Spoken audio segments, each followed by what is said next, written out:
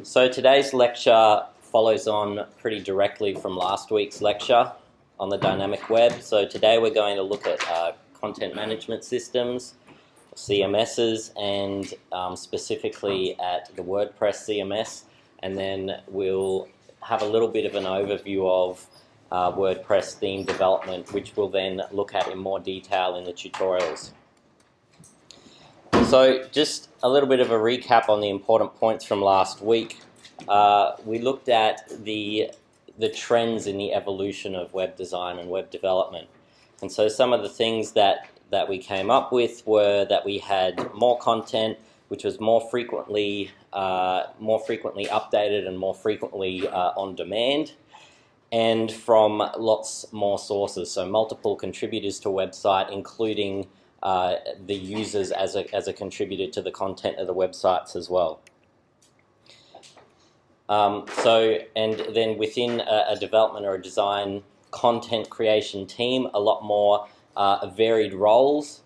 So as opposed to having maybe one person in charge of everything in a website, from the design, the development, and the content updating, these roles are distributed amongst usually multiple people depending on the scale of the website.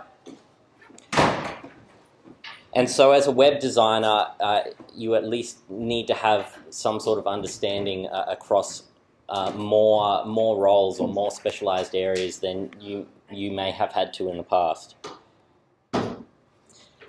We looked at the dynamic website model, where website content is stored in a database and/or other external sources and assembled with markup and output by a web server script application.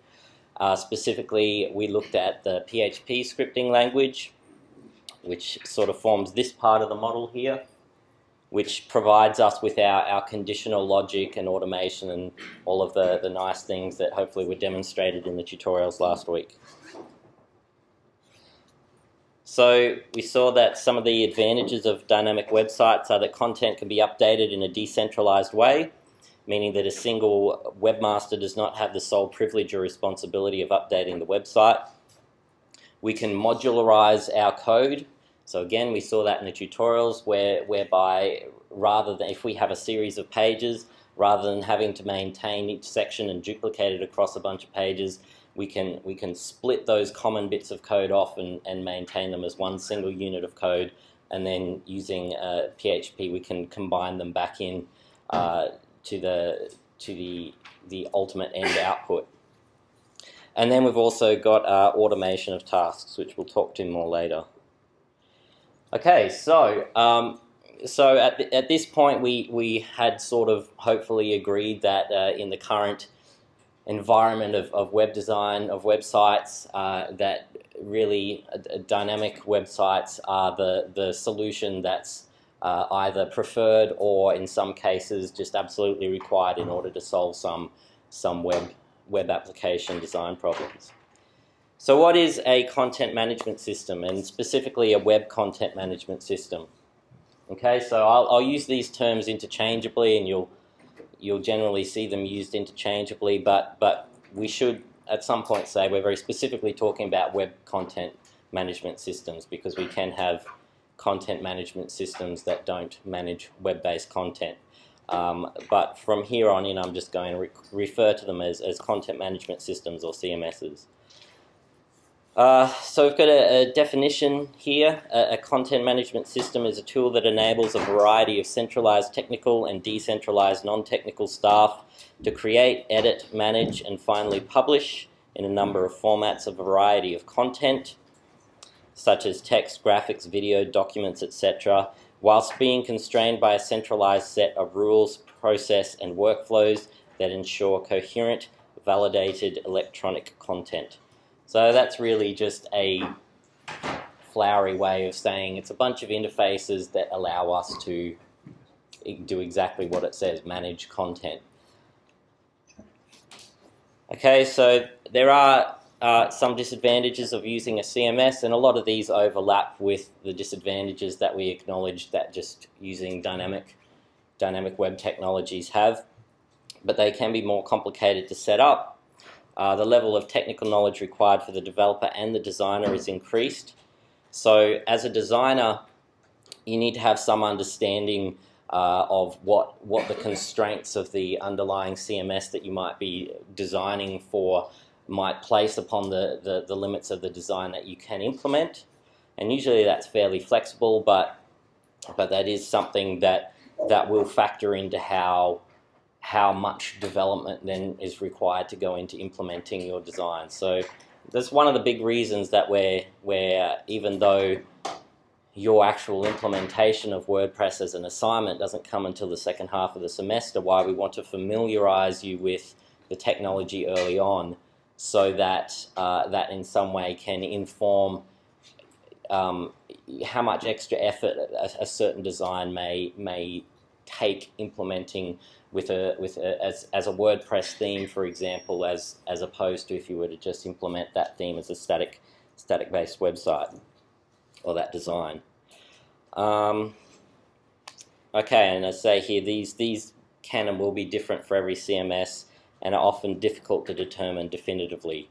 So again, a useful reason to play around with it and try it first. So it's always good to fail early and fail often, and then figure out what is possible, so that when you come to creating the final thing, that you have some hindsight to draw upon. So CMSs, because they're sort of pre-packaged, not for any specific individual design problem or website, in some way they're generic, and they're designed to suit a wide range of design problems. So in some way they're an out-of-the-box solution, and if your design goals align very closely with what the intention is for that CMS, then it's probably going to be a fairly smooth process. But there may be cases where you have a fringe case where you have a design which may not necessarily adhere to the design or the development philosophies of a CMS, and in that case, you may have to wrestle with it a little bit in order to get it to do the things that you want.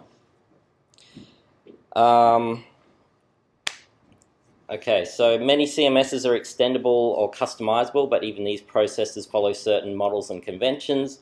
So that again is just sort of extra knowledge that you need to know. And so you may find at some time, at some point, that you'll be working on a project where it's specialized enough that it may actually make more sense to create your own content management system than use one that already exists. I'd be very surprised if that's the case for anyone's assignment, but that's not to say that it doesn't ever happen in the realm of possible projects. Okay, but that's not something that we necessarily need to worry about. Upgrading to newer versions of a CMS may break things. This is fortunately something which a lot of CMS developers have taken on board as a problem in the past, and it's not so much an issue anymore. WordPress happens to actually be very, very good at maintaining backwards compatibility, but that can be an issue depending on the CMS that you use. Migrating content to a different CMS may be difficult or infeasible. So you may decide that a particular CMS is good to use today, but depending on the lifetime of a website, it may only need to be around for 6 months or a year, but it may need to be around for 10 years. And in this area where things change so rapidly, who's to say that will still be the best solution in 10 years' time, or if it will even exist still in 10 years' time? So that's a difficult question to answer, and often you just have to make a best educated guess. And at the same time, if at some point you decide that another CMS is a better solution, often it's not in the interests of the original CMS that you're using to make it easy for you to take your content out and put it somewhere else. Fortunately, there are CMSs again which do, realize that people may want to do that, and WordPress again is one which will allow you to quite easily export your content in a format that a lot of other CMSs will then re-import. So it's not like you have to go and manually enter all of the content again if you do end up deciding to change CMSs later on. Okay, so as we have mentioned, there are some cases when you shouldn't use a CMS. There are, sort of CMS evangelists who will attempt to tell you that the CMS is the solution for everything. But really, if you've got a website where you have content that doesn't change very much very often, then the overhead of setting up a CMS might just be overkill, might be unnecessary. So you really only want to use a solution that takes more setup time if that setup time is going to be recouped later on in maintaining and managing the website. And so that's usually going to be the case. There's not many websites that you're going to create these days where you just create it and sit it and it leaves there and it never changes. But it is a possibility, and in that case, it may not be worth the extra effort of using a CMS. And as I kind of mentioned before, if the design and or architecture of your website is highly unique, not something that's really a case that CMS may have been designed with that particular use in mind, then you may find it more difficult to attempt to get your unique design or way of doing things to work in the existing framework of a CMS. But again, these are both pretty fringe cases, which for our purposes we don't need to worry about. Okay, so some of the hopefully obvious advantages of using a CMS: makes managing lots of content, constantly updated content, manageable. And so when we talk about management, we mean things like updating, publishing, unpublishing, archiving, searching, moderating, automating of tasks, securing user privileges, all that sort of thing. By providing administration interfaces, it should allow people with little or no understanding of web architecture to become content publishers. Okay, so that's sort of the ideal of all of these CMSs, is that you don't need to employ or waste a highly technical web developer, web designer's time with just being a data entry person. You can provide interfaces that are hopefully simple and logical enough that someone whose job is a writer or an editor can use these and be the content contributors to the website.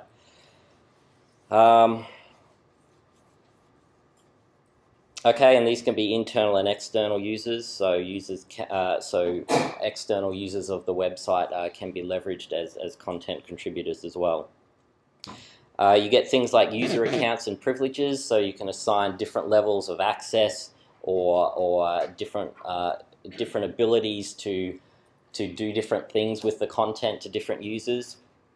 So let's say you have a website which is like an online newspaper. In a newspaper, you'll usually have writers, but it's not their job to sort of publish it. It goes through a series of editors, and the editor is the person who ultimately says what will or will not go in the publication. So you can set that sort of thing up in a CMS where you can have people create content, but it's not publicly viewable until someone with publishing privileges actually comes along and goes, yes, we'll publish this and that, or maybe I'll modify it first and then publish it. We've got automation of processes. So, for example, again with publishing, if you want to pre-create content, and this is an example, I do this for my blog, which we use in the tutorials. If I want to create the content ahead of time, but I don't want it to be viewable until a certain date, then I can set it to be viewable in a certain date range, rather than having to come back on that particular date and remember to publish everything. And then things like updating of the core website and the plugins and whatever else you have, that can all be automated. So again, we just don't have to invest so much time manually in maintaining the website. And because there's a common architecture, okay, because everyone who has a WordPress installation, the core code is basically the same, then that allows us to have a common architecture to write reusable plugins and themes for. So if you write a plugin or a theme for your website, then you can quite easily publish it and give it to anyone else to install on their WordPress site, and it should work essentially the same. Okay, so I've got here a list of some common CMS features. So things like automated templates, access control, scalable feature sets, web standards upgrades, delegation and collaboration, document workflow management, and content syndication. I don't really mind if we don't go into those in too much detail here, but there's some of the feature words that you may see associated with various different CMSs. So there are a lot of content management systems. I've got a link here to a Wikipedia article. Let's see if I can click it. Okay, so this is a Wikipedia article which just lists some of the popular ones, and as you can see, there's stacks of them. Okay, just the PHP ones alone. Okay, it's nuts. There's heaps.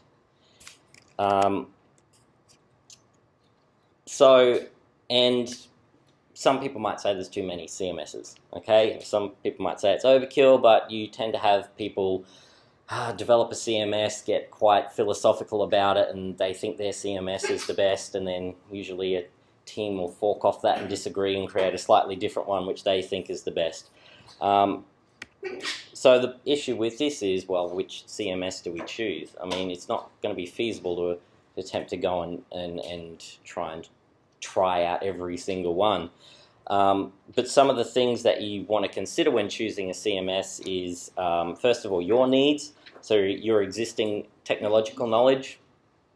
So you can see there was a bunch of CMSs in that Wikipedia article that were built with technologies other than PHP. So obviously, if we're teaching you PHP, it's not going to make sense for us to get you to go and do one that's created in ASP or Perl or something else. Okay, so that does have some bearing on it, what your knowledge already is. There's the client needs, and that usually relates to the feature set of the CMS, but also the costs of setting it up, because some of these are free and some of them are commercial, cost money, and time frames in terms of development. But probably most importantly, what the website itself needs, so the CMS options. So things like licensing, your development team, security, if that's very important, and accessibility and code quality. A big one is documentation. Documentation, because you have the best, most fully featured CMS in the world, but if there's no documentation for it, it's going to really hinder your ability to learn how to use it and develop for it, and that's going to add time to the time frame of development. And then training and support, if that's important as well. So I've got a link there to an interesting article on this whole issue, which might be worth a look. So we've got to ask, what are the requirements from the website, from a design perspective, from an economic perspective, and from a technological compatibility perspective.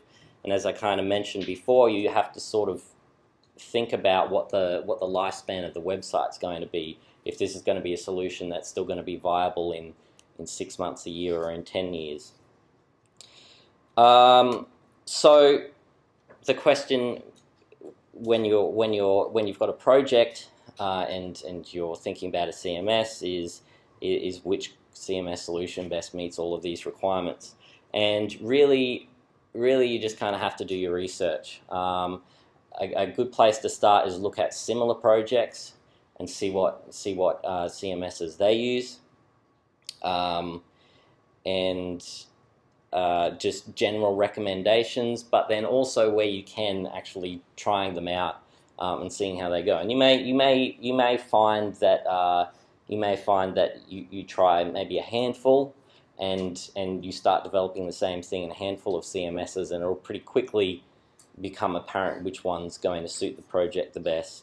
There is a link here to a website called opensourcecms.com, which is actually quite useful because it has demo installations of a whole bunch of open source CMSs that you can actually, without having to install anything yourself, just use a guest login, go in and look at the administration interfaces and how it works and so forth. So that's a good way of quickly looking at a bunch of them without having to spend the time installing them on your own server and getting them up and working.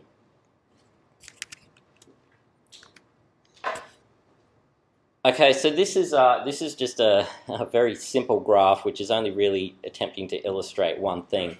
I've taken 3 of the most common open source PHP-based CMSs here, and I've sort of plotted them on a graph of complexity versus versatility. And the only point I'm trying to make here is that it's a fairly obvious point, but as the versatility or the amount of features that a CMS has, then usually the complexity of using it and the learning curve into getting into it becomes more steep. I mean, that's just the same with any application. It's the difference between, you know, getting used to using something like Microsoft Paint versus getting used to using something like Photoshop. Paint's a much simpler application. It's a lot quicker to figure out its limited feature set than all of the inner workings of a very big, complex, feature-rich program like Photoshop. I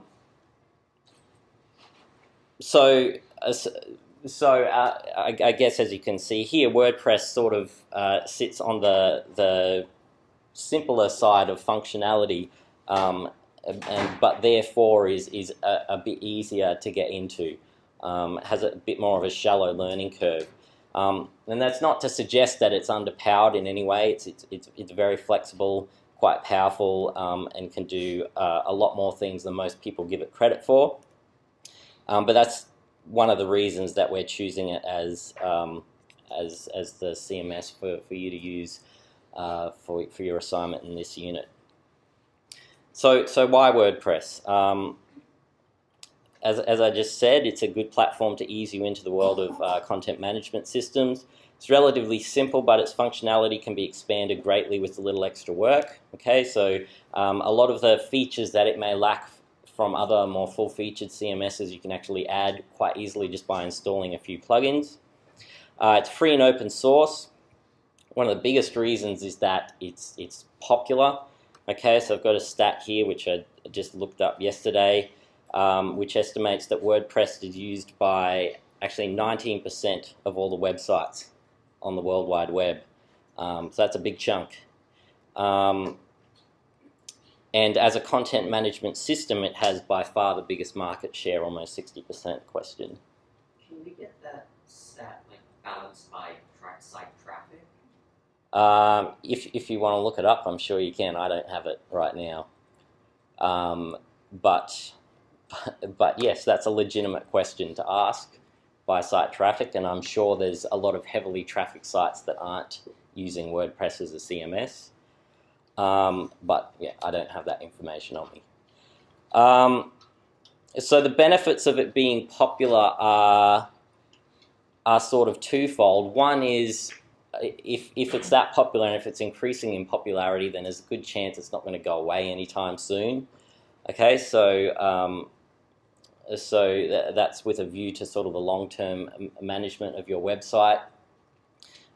It's probably going to be unhelpful if you choose a CMS that suddenly goes out of production after you've implemented it. And the other benefit of that is because it's very common, there's a good chance that it's going to have lots of people creating tutorials and documentation for it. And that is one thing that it does have going for it, is excellent documentation. Plenty of third-party tutorials. It's been around for a few years now and is being actively developed, so as I said, it's probably not going away anytime soon. And as I touched upon earlier, it has a good track record of upgrading to new features without breaking old ones. So backwards compatibility is pretty good with WordPress compared to a lot of other content management systems. And it runs on the very common Apache MySQL PHP framework, or server stack, which we looked at last week. So there's a little bit of history. WordPress started out as simply a blogging tool, and that's why I guess it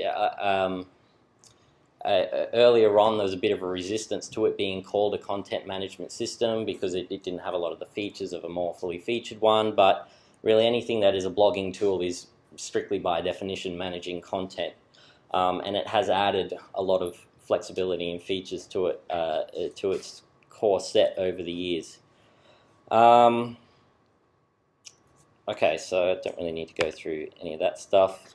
This is just a slide which sort of, again, talks to that point. When WordPress gets the criticism of not being a CMS, which I don't necessarily agree with anyway, but you can, a lot of the, as I said, the criticism usually stems from the fact that, oh, it doesn't have the features that this other CMS does. Most, or if not all of those features can be added through the use of plugins. So you can, I've got a list there which I won't go through, but you can do things that, you know, you wouldn't even necessarily associate with something that's meant to be just a blogging tool. So you can install e-commerce plugins which allow you to have a shopping site using WordPress. There's another plugin or framework that I saw recently called BuddyPress, which actually allows you to implement a full-on social network within WordPress. So as the years go on, that argument that that WordPress is not a CMS just, I feel, get less and less legitimate. This is just an example of one plugin, which is a rebranding plugin for the login page. So the login page, at the point that this slide was created anyway, was not something that you could customize, but there was obviously a need for that. People wanted to do that, so a plugin was created that allowed you to add that functionality. And you can extend the functionality of WordPress basically in any way that you can imagine. That pretty much anything you can do in PHP, you can make WordPress do. Okay, and WordPress sites don't have to look like blogs. Okay, even though it began its life as a blogging tool, there's plenty of WordPress websites that you can look at, and they don't look like what you would think a blog, like a Tumblr or a Blogger site, would look like. And there's just a couple of examples here. These are old now, may not even look like this anymore, but this is a movie trailer website. Doesn't look like a blog. This, I believe, is someone's portfolio website. Again, not what you would traditionally call a blog-based layout. Okay, and there's some links here to other sort of articles with collations of various WordPress sites that don't look like blogs. Okay, but I don't think I need to really harp on that point. Okay, so the server requirements, which I may have mentioned last week, but it bears repeating. As of WordPress version 3.2 at least, your hosting provider needs to have PHP version 5.2.4 or greater installed, MySQL version 5.0 or greater, and Apache is the recommended HTTP server. We'll work on others, but that's the easiest one to get it configured. So that's our classic Apache MySQL PHP server stack, and these are versions which aren't necessarily bleeding edge, so it should be pretty common. I did have a few questions last week about there's some web hosting that uses Dropbox to store its files, and after looking into that more, we determined that isn't actually a solution that will work for installing WordPress, because it simply serves static HTML and CSS files. It doesn't contain the database or PHP. Okay, again, I had a similar slide in last week's lecture about the LAMP server stack or variations of it. Different diagram, but the same general concept. So I don't think I really need to repeat that again. I've got some instructions here on installing WordPress on your remote web server. This content's all duplicated in the tutorial content, and we will go through this, but I'll just sort of mention it and go over it briefly now. So we've got there's a link there to the WordPress's own instructions on installing it, and I sort of summarized those. So you've got 4 main steps. First is to download the WordPress install package, which will be a zip file. Unzip that and upload that to your web server using an FTP client. and then you'll need to create a MySQL database. Thirdly, you'll need to edit a configuration file within WordPress called wp-config.php, and in there you need to put in the details that WordPress needs to know in order to access your MySQL database.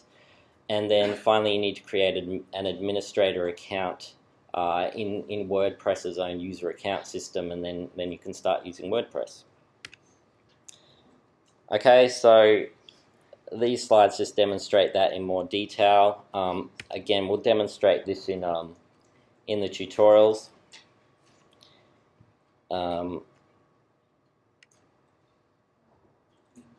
Okay, so creating the database. Again, we'll go through this in more detail in the tutorials, but this is something that you will, on your remote web hosting, you'll probably achieve this through your control panel web-based administration interface that you'll be given access to when you get your web hosting, which hopefully most people have sorted out by now. And I'll be demonstrating in the tutorials how we go about doing that in the cPanel interface, which is a common one, but the solution will be fairly similar in any other control panel interface that you might have anyway. I've got a link there to a specific tutorial on that, setting up the database using cPanel. These are some screenshots which, again, I won't necessarily go over in detail here because we'll look at those in the tutorials. But essentially, this is the cPanel interface. Creating the database, you create a database name. You also need to create a database user. Okay, so we need to have some sort of security around the database itself because we don't just want anyone accessing our database. So we create a user which essentially represents WordPress as a user for the database. We give it a username and password. We assign that user privileges to be able to do things with the database. In the case of WordPress, WordPress needs to essentially do everything. Okay, it needs to be able to query the database for information, but it also needs to be able to create entries and delete them and modify them. So we give it all of the privileges. And then when we've done that, that's everything set up, and we can then tell WordPress those details that we've set up in order to access the database. There's also phpMyAdmin, which again I did briefly mention last week. This is another interface you might see for setting up databases. If your hosting doesn't have a sort of a wizard style interface for setting it up, you can do it through phpMyAdmin as well. If you are installing WordPress on the Qt web server for any reason, then that's the interface that you will need to use for that. And I've got notes about that again on my blog, but as we've said, we don't really want you to do that for the assignment anyway, so I'm not going to pay that much attention right now. There's the editing of the WP config file. So as I said, once we've set up all of the information to do with the database, we've created the database, we've given it a name, we've created a database username, and given them a password. WordPress needs to know all of those bits of information along with where your MySQL server is actually hosted in order to be able to connect to that database. So we need to edit this file and then re-upload it to the server. When you first get the initial installation of WordPress, there's a file in there called wp-config-sample.php. So what you do is you edit that, put in the relevant information, and then you save it as just wp-config.php. So you lose the sample part and re-upload that. And this is what it looks like. Okay, it's just a bunch of configuration information for WordPress, and the bits that I've highlighted here are the bits that we need to put in for to tell it how to connect to our MySQL database. Okay, and once we've done that, we will run a little installation script, and we can create an administrator account for the WordPress site. So this is the account where you actually log into the WordPress site and are able to create posts and edit, delete, install plugins, all of this sort of thing. And so that's all done in a setup interface within WordPress itself. Just a little bit about WordPress's interfaces once it is installed. So there's essentially two sides to WordPress and any CMS really. You've got your front end and your back end interfaces. So the front end interfaces, oh sorry, we'll start with the back end interfaces. The back end interfaces, as an administrator, as a content publisher, where you're going to spend most of your time. And this is where you actually add content, install themes, install plugins, configure settings. Okay, so these, if we just think back to the tutorial last week where we created that very simple dynamic website, the part that was still lacking was any sort of administrative interfaces. In order to add the content, we still had to go into the database and manually add it there. So the CMS adds to that this series of administration interfaces, which means that we can, with nice graphical interfaces, do all of that content management without having to touch the database directly. So that's why I said to you, don't worry about necessarily learning the SQL statements and stuff that we were writing, because these interfaces will do that for you. You have a graphical interface, you hit a button, and then the code to go and handle all of the interfacing with the database is all already existing in WordPress for you. Okay, so as I said, this is where you do all your content management, editing posts, moderating comments, installing plugins and themes, managing user accounts, etc. It requires a login, which, as you saw, you set up during the installation process.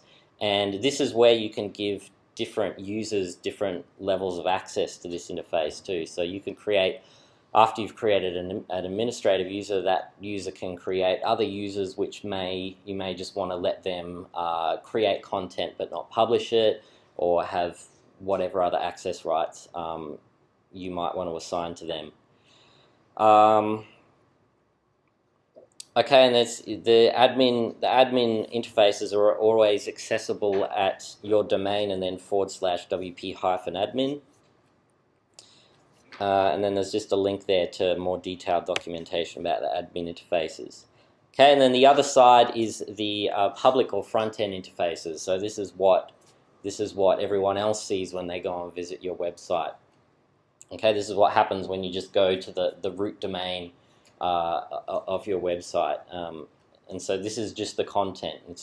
These aren't interfaces to manage the site. This is just the front end content, what the public are intended to see. And this ostensibly is the part that you ends up changing when you apply a theme to it. So your theming will be to theme the front end interfaces.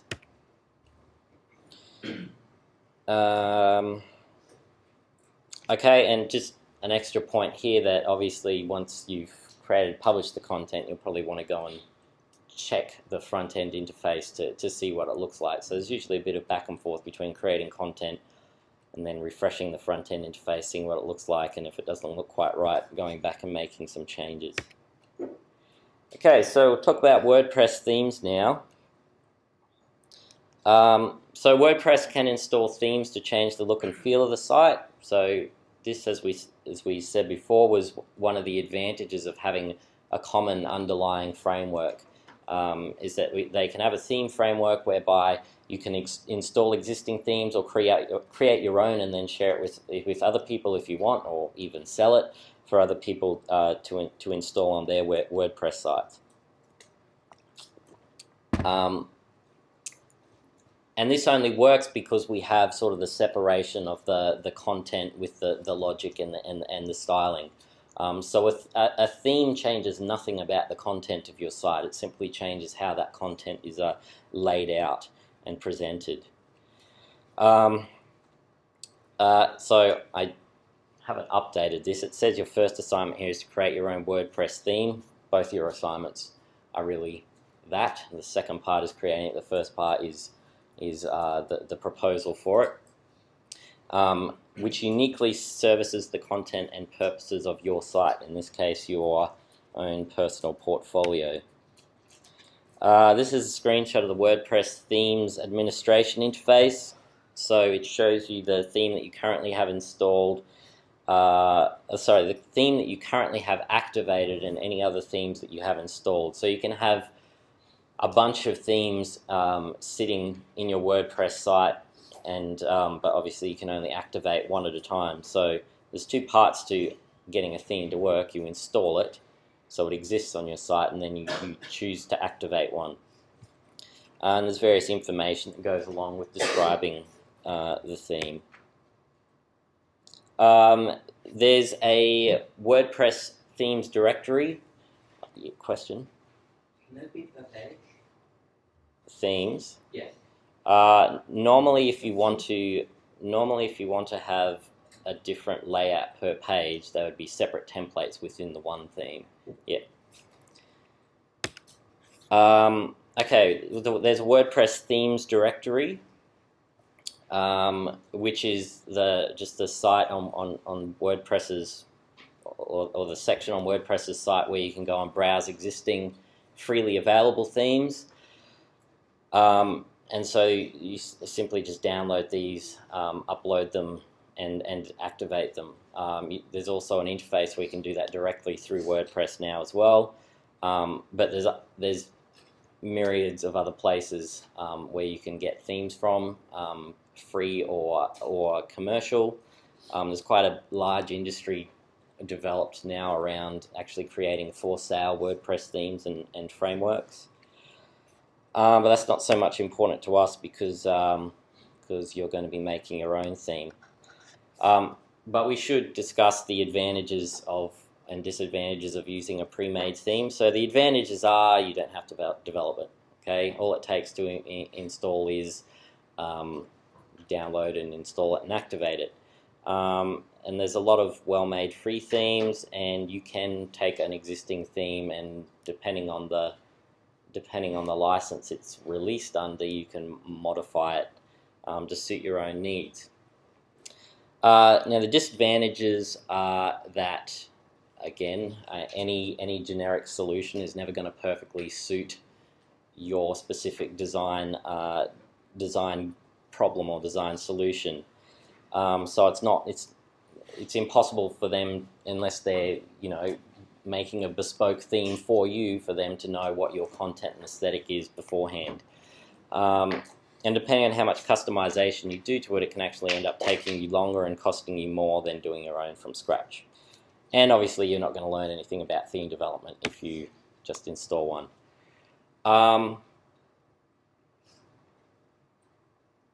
Okay, so advantages and disadvantages of creating your own theme from scratch. Pretty much the disadvantage is the flip side for that. Okay, it's obviously going to take you a bit longer to create your own, and you have to learn how to make themes. But once you've learned how to make one, it's quite easy to make another one and another one and another one after that.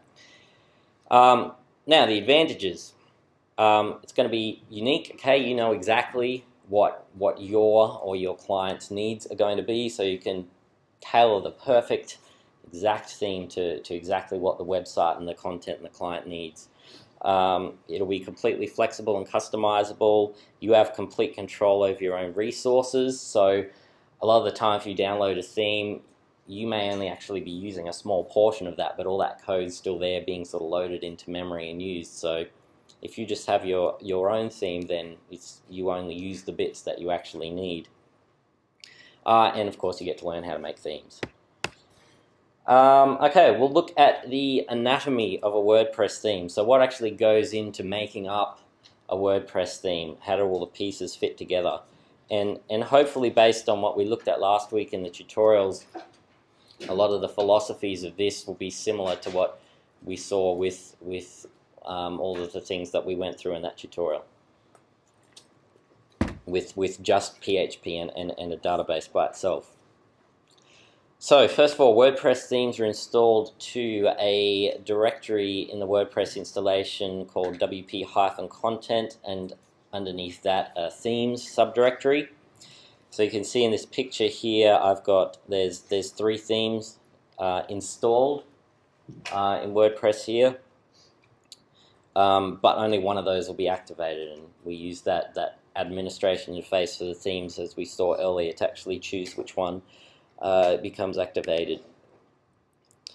A WordPress theme simply consists of a collection of PHP files and CSS files, and then associated resources like imagery and JavaScript files. Okay, and so essentially the theme itself is you can almost view that as its own little PHP application that exists within the wider WordPress framework. And so WordPress will load up, and then it loads up the theme, and it's the theme code in there that handles the outputting of the content and the layout and all of that stuff. So the PHP files contain, very much like we saw last week in the tutorials, they contain HTML markup interspersed with PHP snippets which retrieve content from the WordPress database and output the results to plain HTML for the browser to render. Okay, so this is very similar to what we did last week. The only difference here is rather than, it's actually a bit simpler, because rather than having to write our own functions to retrieve the information for the database and using raw PHP code, essentially all we're doing here is calling built-in WordPress functions which will output a certain bit of information about the blog. Okay, so in this screenshot here, there's an example of some of the PHP snippets. This last one here, for example, is calling a WordPress function called blog info, passing it a string parameter called name, and that will simply be replaced with the name of the site, which you can then change through an administration settings interface. And because, again, as we saw last week there, because it's written dynamically here in PHP, if we then go and change the site later on, we don't have to come back to this file and modify this at all. It will automatically, when we save the name of the site in the administration interface, it'll be sent to the database, and then this function will simply go and pull whatever that current bit of information is out of the database for the site name, and then insert it here in this part of the template. So these things are called, these things which output the information, or the WordPress functions that output the information, are called template tags. WordPress calls them template tags. And so I've got a note here. I mean, I already just said this about the template tag blog info, which is so this is, I guess this is very similar to the previous slide, but again, just to reiterate here, shown in the PHP and the resulting HTML output, the highlighted lines here. So this is simply designed to output, again, the name of the blog within a certain part of the HTML, in this case in between the title attributes of the the title elements of the head section of the HTML file. And again, just to iterate, I know I keep hammering this point, but it's very important that by the time it gets back to the browser, okay, all it's seeing is the resulting HTML output. So needless to say that these template tag functions are going to save us a lot of writing our own PHP code. As I said last week, there's really not a lot of PHP code that will end up having to write other than simply calling WordPress's built-in functions. So what we really need to know is what are these functions and how do we find them, very much like we needed to know what the PHP functions were and how to find them last week. So these WordPress's functions and template tags are all documented on their website, and I've got 2 links to them there. So there's one for template tags and one for function references. There's a little bit of crossover between them. Essentially, these are all WordPress functions, but they have a subset of their functions which they call template tags, which they say they call them that to differentiate them as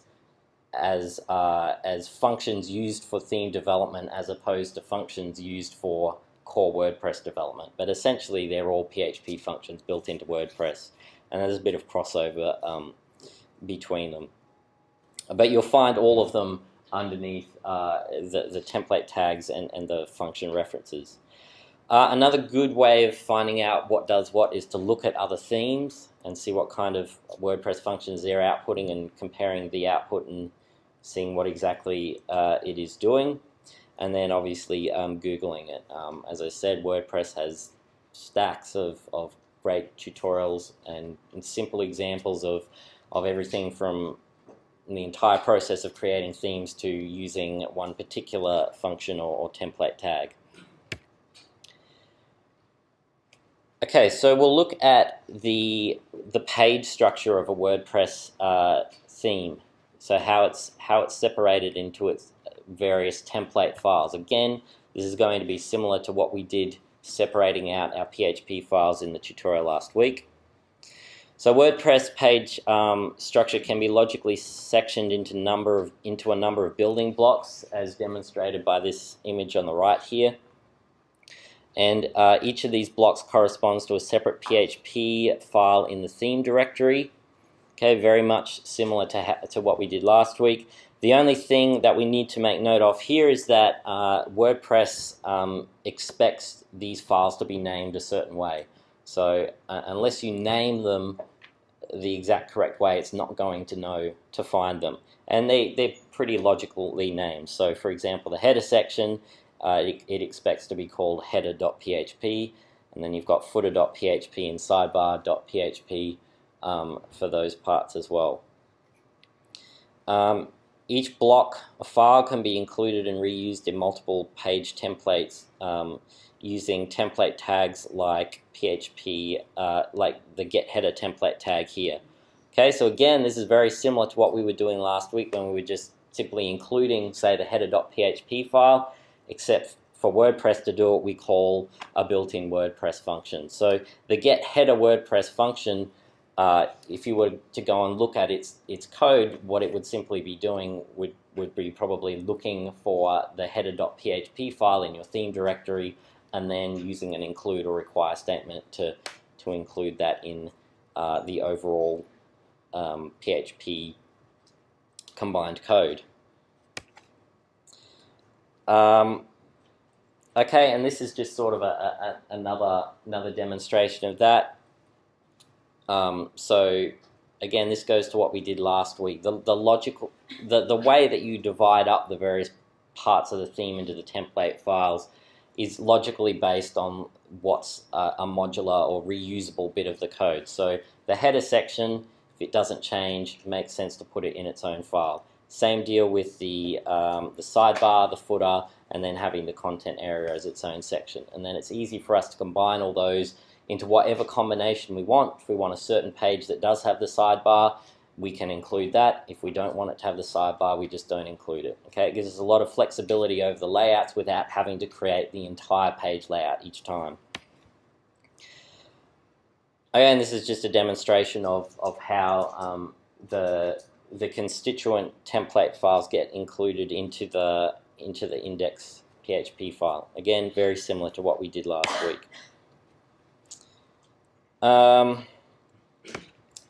Okay, this is a pretty important diagram here,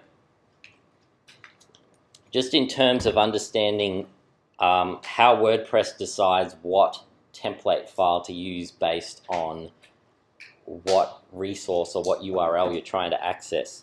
And it's going to be difficult probably to read on this screen because it's quite a detailed diagram, and I've linked it here on the WordPress website, and they've actually updated the diagram, but it's essentially the same. But this is worth looking at. If you can grasp this, then I think it makes the reason that you have templates called certain things a lot more clear. So this is essentially a big flow diagram of how WordPress decides which template files to load up based on what kind of resource you're attempting to look at.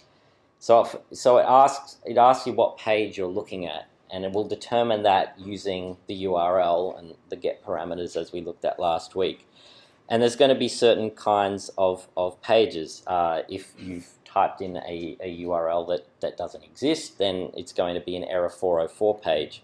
Okay, so for example, if it detects that, then it will first attempt to look for a template file called 404.php.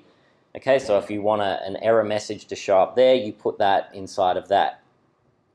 Now, if you don't have that, what it's going to do is revert to the index.php file.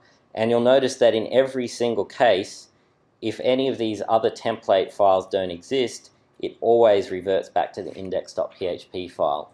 Okay, so that means that your simplest WordPress theme can essentially just be an index.php file.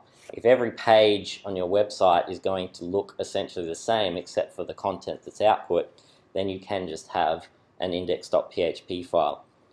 But that would be a pretty simple website.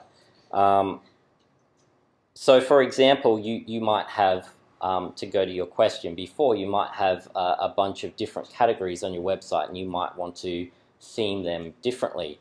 In this case, you could have a series of different category templates.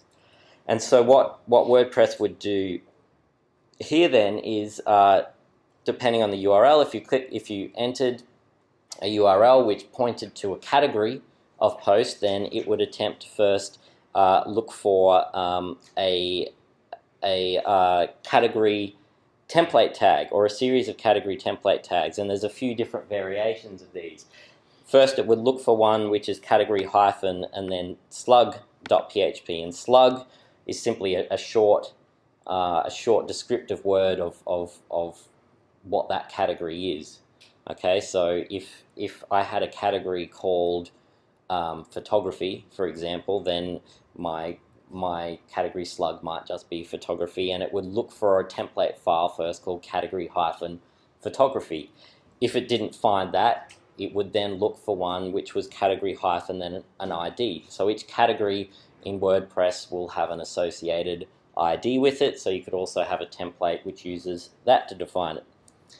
Then if it doesn't find that one, it will attempt to find a template file which is just called category.php. So you may just have one template file which is generically applied across any page which happens to be a category page, but you still want that different to your index page maybe. Okay, and so for that you can just use a category.php. Finally, if it doesn't find that, it will go through a series of others and then always revert back to index.php.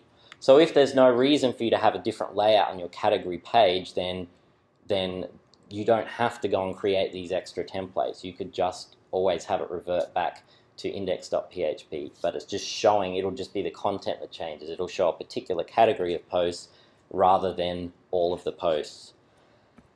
Okay, so it can look quite complicated, but the point is here that you just use what you need. Okay, so you use as much or as little of the template hierarchy as you want. If you only need one layout, then you only need to have that one template, and then you add other layouts as required by the different sections of your site. So we'll just have a quick look at some of the most common template files. And as I mentioned before, okay, these have to be named this way. In order for WordPress to be able to find them, they have to be named these things. So the header.php file usually contains the doc type, metadata, and head section of the HTML document, and it may contain the top navigation. You include the header and other template files to avoid duplicating the code it contains with the get header template tag or function. The footer is essentially exactly the same, except it's anything that you would normally put in the footer, and you include it using the get footer template tag. The sidebar can contain basically whatever you want, but commonly it contains navigation, a series of links, maybe a search form, and as we'll look at a little bit later, you can have widgetized plugins that can be added and removed through the administrator interface, which I'll discuss a little bit more in a second. But again, logically enough, you include the sidebar using the get sidebar template tag. Now you'll notice that the get sidebar function actually takes a parameter called name, because you can have multiple sidebars if you want. You might have a left and a right sidebar, and so you can include include whichever one that you want by essentially assigning it a name and telling it through this parameter which sidebar you want to include. So you could include different sidebars on different pages, different templates, or multiple on the same page, or any combination of those things. Okay, so this is what I'm talking about when I say the sidebar widgets. So widgets are essentially little bits of self-contained, almost little mini applications, but they're designed to be able to be really easily added and removed through a administration interface.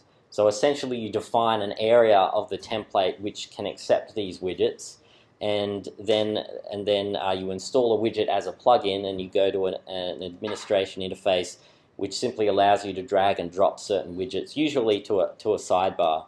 So as you can see here, this is on the left here, this is what the administration interface looks like, where I would drag the different widgets in and you configure them here, and then the resulting output, without having to go and modify anything in the template, is these standalone little widgets output on the home page or wherever they happen to be.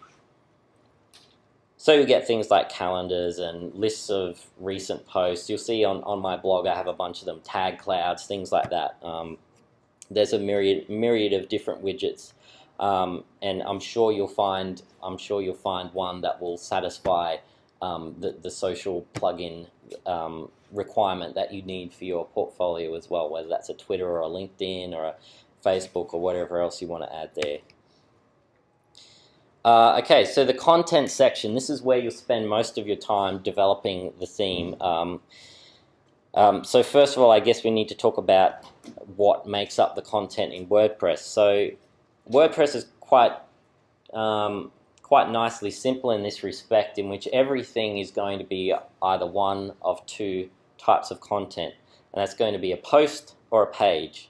So your post is designed to be like a blog post. So in one template, it's common to have a series of posts output, or at least excerpts of posts output on that page. A page, as defined as a content type in WordPress, on the other hand, is meant to be just a standalone page by itself. You click on a link to that page or enter the URL, and all you see is that page's content. Okay, so the three main template files associated with displaying these are single.php, page.php, and index.php. And I'll go through those. So index.php is your default, I say here default front page, but it's really your default page for everything unless you create a more specific template for something else. It usually displays excerpts of recent posts, but really it displays whatever you tell it to in the template, but that's what it's most commonly used for. And we use something called the WordPress loop to output the posts, and we'll look at that in more detail in the tutorials, but that will go back to how I was kind of stressing the importance of the concept of loops in PHP last week. This is the one place where you will have to use a loop in order to output a series of posts within a template. And it usually includes other constituent templates like the header, footer, and maybe the sidebar. The single.php template is what it looks to load if you click on say the title of a post. So let's say you've got the home page, you've got a list of posts. You can click on usually at the title of these posts, and it will link to the full content of that single post and just display that by itself. So when you navigate to that URL, the template it will attempt to load is called single.php. If that doesn't exist, it will just revert back to the index.php file. So it displays the entire contents of a single post, and it may display comments also if enabled. And again, it usually includes the header and footer template files as well. Page.php is what is used if you navigate to a content item which you've created as a page in the WordPress backend. So it displays the contents of a WordPress page content item. Also may display comments, and again usually includes the header and footer. The categories.php file is, so WordPress supports custom taxonomies, including in two ways. It includes categories and it includes tags. They're similar, but categories are sort of self-contained like folders, whereas tags work sort of across categories.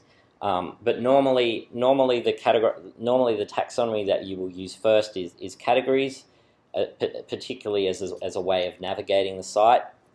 So, for example, here's a screenshot of a slightly older version of Smashing Magazine website, which is built on WordPress, and it is essentially a blog, but they have a series of different sections which you can go to. So rather than just having one template where you have to trawl through and see everything, it makes sense if you're interested in a particular category to be able to click on that and just show that category of posts. So if we want a different template for the categories section to our index page, then this is where we can use the categories.php file.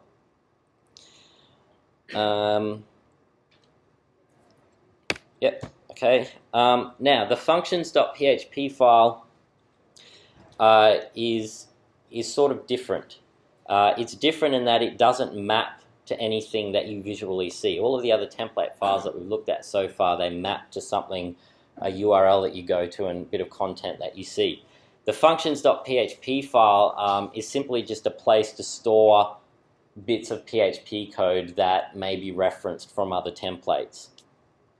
Okay, so you could, if again we sort of refer to last week's tutorial, you could put this akin to the database PHP file that I had. It had a bunch of functions which connected to the database and retrieved information. I never visited that page, but I simply included it in my other template files so I could call those functions.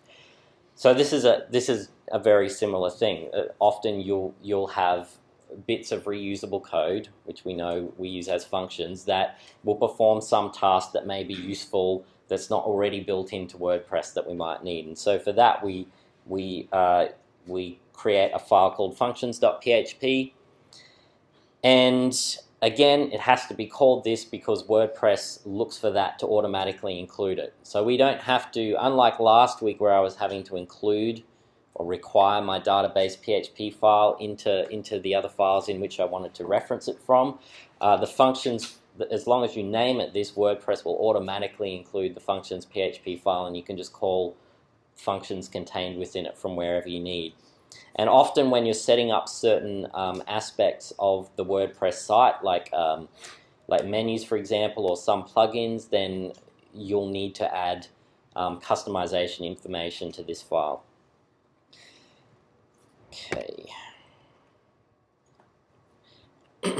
Okay, so we've had a brief overview at a look of some of the more common template files. As you saw from the diagram, there's a whole myriad of others. You probably won't need to use most of them, but it's worthwhile looking at them and seeing what they do at least, so you know if it will or won't be useful for you. So I've got a bunch of links here for more detail on just WordPress theme development in general.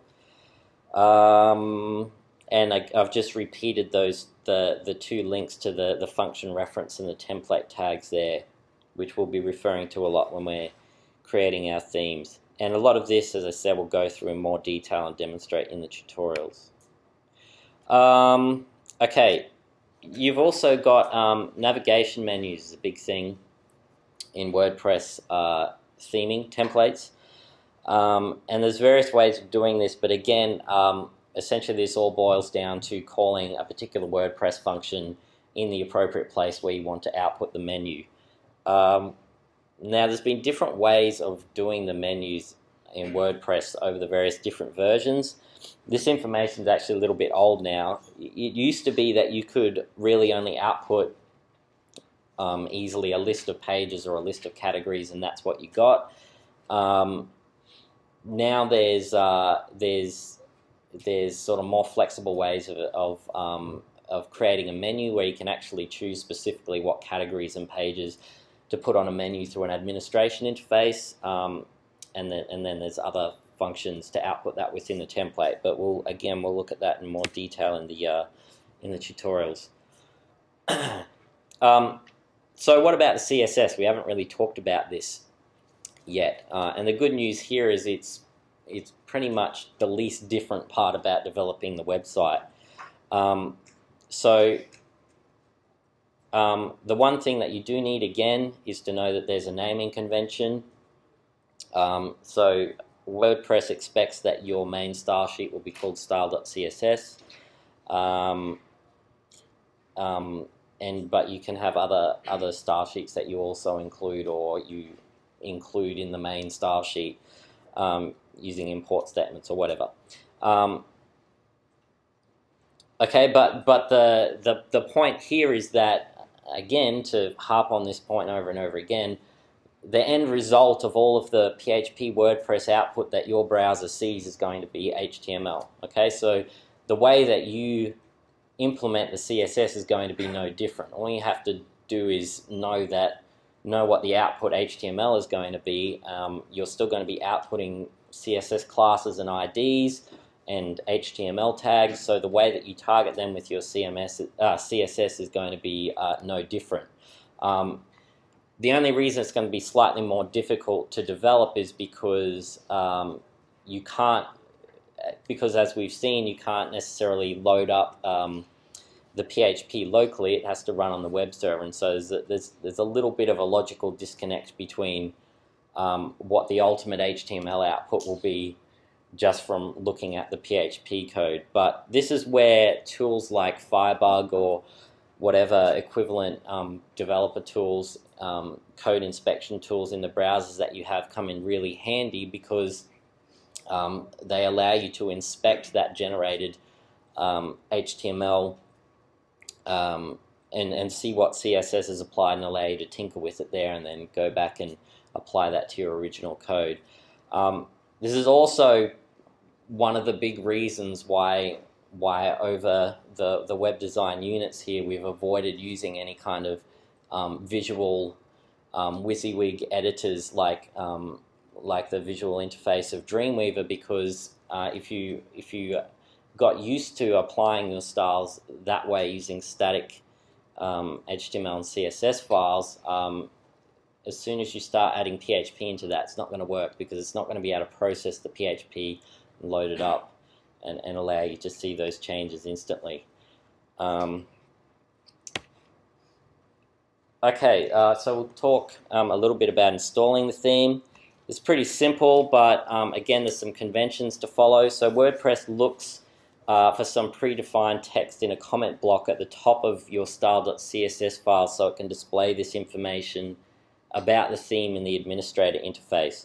So this is an example of the CSS comment information at the top of one of the built-in themes, and it's essentially just some predefined sort of text headings with some information. So things like the name, the URL where you can find the theme, a description of it, version, author, and tags. It will also look for a file called screenshot.png in the template directory to provide a preview thumbnail of the theme.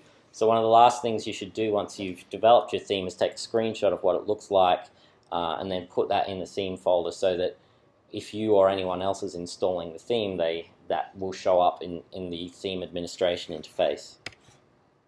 Okay, so that's what it looks like in the theme administration interface. So the part on the right here is the description. Okay, that's all pulled from that top comment section in the style.css file, and then the thumbnail there is the screenshot.png file that you include. And so installing the theme then is simply a matter of putting the theme folder in the wp-content/themes directory, and then going to the themes administration interface and activating it. Okay, so in summary, WordPress theme development is essentially all of your static web design philosophies, principles that you already know, plus the added power that we've already started to explore of PHP and the dynamic web.